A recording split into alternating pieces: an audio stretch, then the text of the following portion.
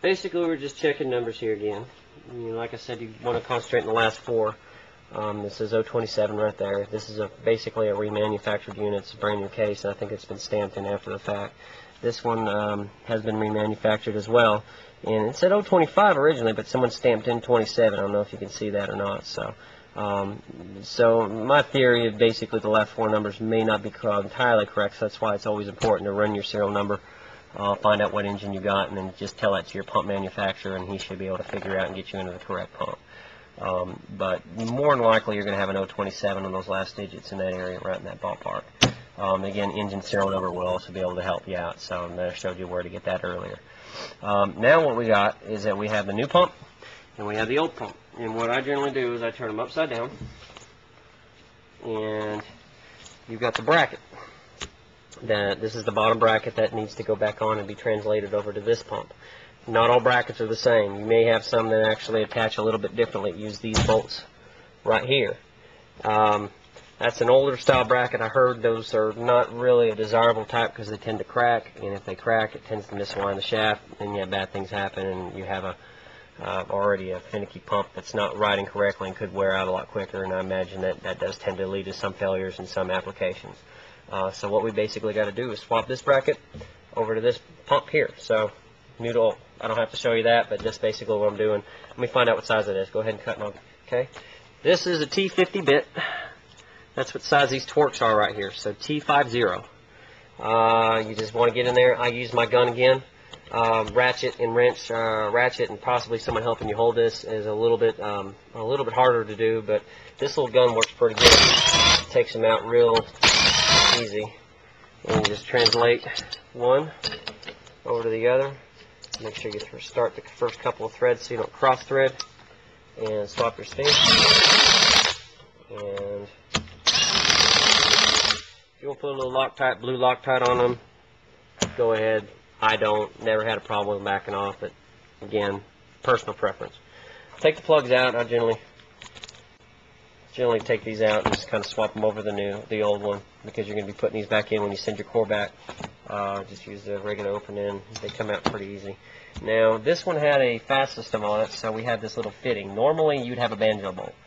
If you have a fast system, it's a 17 millimeter. I want to say the banjo bolt is pretty close to, I think it is 17, either 17 or 18. Okay.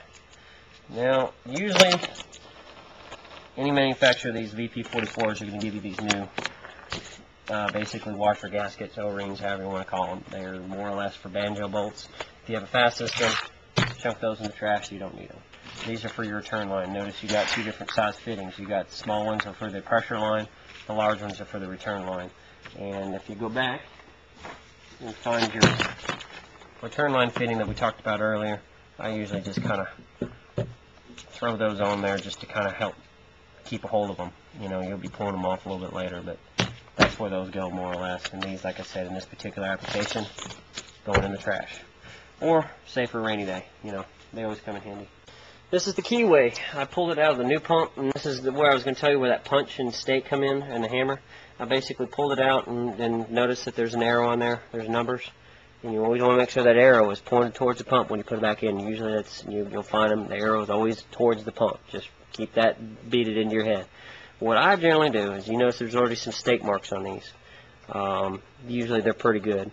But I like to make sure 100% that that thing is not going to come out. So what I do is I get me a punch, and I kind of find the center of that little keyway, and I add another little stake mark in there, and I always go to the other side, and I lose the key. More or less, you just want to raise it up just a little bit so it's got a little something to grab onto. So you're just giving a little bit more. And then what I do is I've oriented the arrow where it's up. We go over to our shaft. Since we've got to rotate the shaft anyway, place it down in there. And generally, if you got a brass hammer, it works a little better, but as long as you're careful, just kind of seat it down in there. Now to align the shaft. I got this pump upside down here. And I got this pump upside down here. We're going to come down to my level, Gary. Basically what we want to do is you want to take this shaft and you want to look at where the key is sitting and kind of orient it to somewhere on the housing. and just kind of look, you know, just get a good memory of what that looks like right there. So if you want to come more straight ahead where you're looking straight on the shaft, get down a little more so you can see the keyway.